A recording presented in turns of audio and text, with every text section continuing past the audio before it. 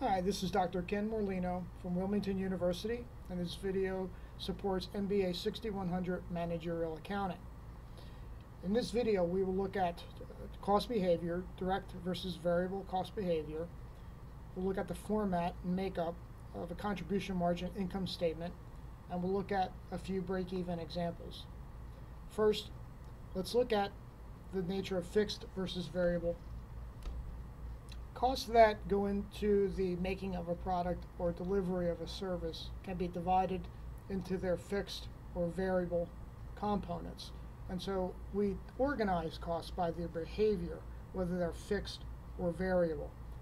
Your text does a good job of explaining this, and there are a number of good resources and videos on the web that also explain this concept.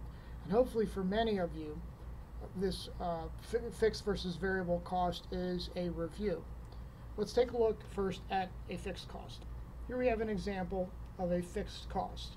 The actual dollar costs are on the y-axis, and we see that the fixed cost for this item, which is the number of parts received, is fixed at a constant of $45,000. So the important point here that we use in our analysis is that total fixed costs are constant in the short term, and we are not concerned with fixed costs per unit. Now let's take a look at an example of a variable cost. Okay? Here is an example of a variable cost, and we see that the cost driver is the number of parts received, and so the total variable cost, in which case it's a fuel cost, increases as the number of parts received. So therefore, the more parts we receive, the more fuel cost we incur in receiving those additional parts. And so the important parts here are that the variable costs per unit are fixed, and we know that because there's a constant slope. Okay? So the variable costs per unit are fixed in the short term. That total variable cost equals the variable cost per unit times the level of activity, or our cost driver. And again, your text presents this in great detail in the beginning of chapter 2. And finally, as I mentioned, there are many good resources on the web. Here is a YouTube video that you can view. Here is the address, but you could search on Fixed and Variable Cost Managerial Accounting series for this video in YouTube, and this is an excellent refresher for fixed versus variable costs. We will now shift our attention to the contribution margin income statement. An income statement in the traditional format, which is a financial accounting income statement found in annual reports and 10K reports, is probably the format you're most familiar with. The contribution margin approach organizes costs by behavior. Okay? And in this example now, we see this income statement, we see our cost organized by their variable and their fixed portions. A couple of things to notice. First, notice that top line sales and bottom line operating income, or net operating income in this case, do not change.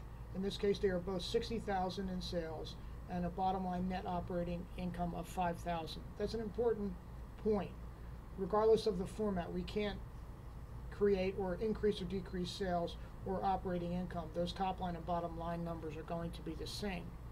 All right, so again, to repeat, the contribution margin approach separates cost into their variable and fixed components. Operating managers often have control and responsibility for variable costs, so this internal managerial accounting income statement calculates a contribution margin as a measure of how well variable costs are managed. So in this example, we see there's a contribution of margin of $44,000 from sales of $60,000 after the total variable costs of $16,000 are subtracted. Note, in the traditional format on the left, the category cost of goods sold. In the traditional format, cost of goods sold includes both variable and fixed costs that are associated with the making or selling of the product. Again, that is the financial accounting approach, which is used by external users. Here's an example from your textbook of a financial accounting statement. It's from a chapter towards the end of the book, and this is a condensed income statement for Nike for the years ending May 31, 2011 and 2010. So this is an example of a slightly larger financial income statement. A couple of items. Sales versus revenues, those terms are synonymous. We'll use the term sales, which also implies top-line revenues. The second point is that cost of sales, which we see as the second item and the first cost listed, is the same as cost of goods sold. Okay? However, the gross margin, which in our case is the revenue less cost of sales, the gross margin is not the same as a contribution margin. And the reason is, as we mentioned earlier, cost of goods, or cost of sales in this case, includes both variable and fixed costs. Therefore, these numbers will be different, the gross margin versus the contribution margin. Okay? An internal contribution income statement for Nike would show the same levels of sales and income, but categorize their costs differently. Let's take a look at an image from your book in Chapter 2, and this is the general format that we'll be using in this course. So notice the contribution margin format on the left here. Sales less variable cost equals my contribution margin, less the fixed cost equals net income. Okay? And we notice here this income is 0, which we define that as our break-even point. Next, notice the per unit values. These are necessary because total sales, total variable costs, and total contribution margin are a function of the cost driver, or the level of activity. And so we have per unit values for sales, variable costs, and the contribution margin. We do not have a per unit value for fixed cost. And finally, notice the percentage column on the right. Our contribution margin percentage is 20%, which is calculated by our contribution margin of 30 cents divided by the sales per unit charge of $1.50. Finally, the term contribution margin, we see that it can be used in a number of ways. In this case, there's the total contribution margin, which in our case is $18,000. Okay, we have a unit contribution margin of 30 cents. We also have a contribution margin ratio, or percentage, which is 20%. So it's important to be specific about how we use the term contribution margin.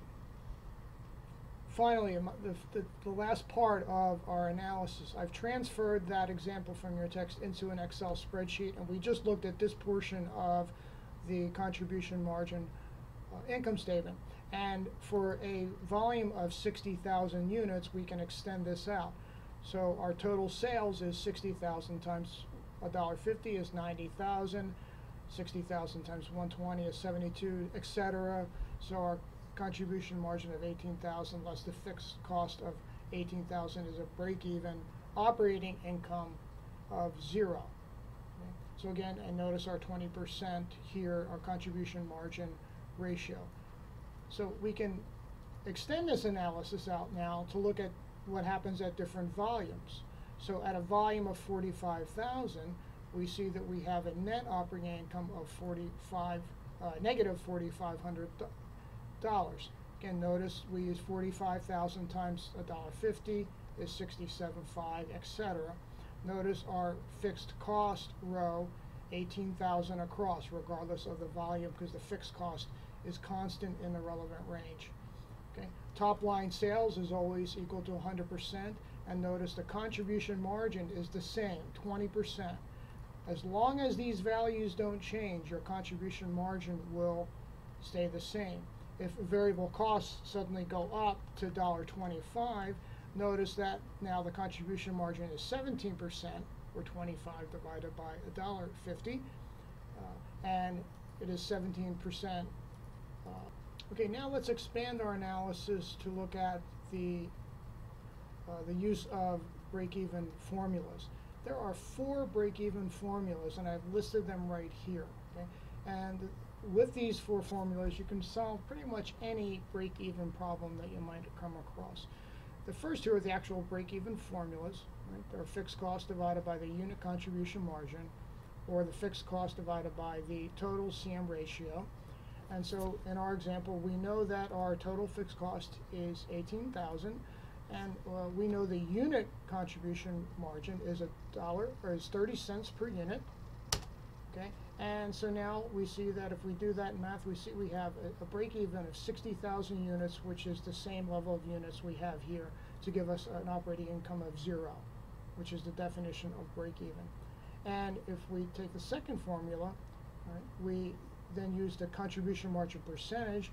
We know that is equal to 20%, and we see then that that gives us the break-even volume in sales dollars, which is $90,000 as we had originally calculated. Okay. Through the use of these formulas, we can calculate all sorts of what-if analysis. For example, what if fixed costs suddenly jumped to $22,000? Okay, we would expect then our break-even units to increase, which in fact they have. And so these formulas are a great way to do a what-if analysis. However, in business, you're not content to break even. You would like to see some level of operating income. In this particular case, now we expand the formula to include a target operating income, which is added to the fixed cost. And again, these two formulas are also in your chapter. So for example, let's just see if our numbers here are right. If we wanted a targeted income of $4,500, and we know that the contribution margin unit is 30 cents per unit, we see that to get a targeted income of $4,500, we would have a total units sold of 75,000. And of course, we would expect to see the same thing if we use our contribution margin percentage. Okay. In this case, we have a target volume of $112,500, which is what we calculated up here. Okay. But the beauty of this is we can plug in any number. Let's say we wanted a targeted operating income of $20,000 at this level of fixed costs. Okay. In that case, we know at $1.50 per unit, we would have to sell well over 126,000 units. Right. So this pretty much concludes our analysis, but I will leave you with one question going back to our contribution margin income statement. If we see this number, can you calculate the contribution margin percentage for this example? And if you calculated that it would be a value of 44,000 divided by 60,000, that would give you our contribution margin. I hope you found this video helpful in helping you understand contribution margin income statements and the basics of break-even analysis.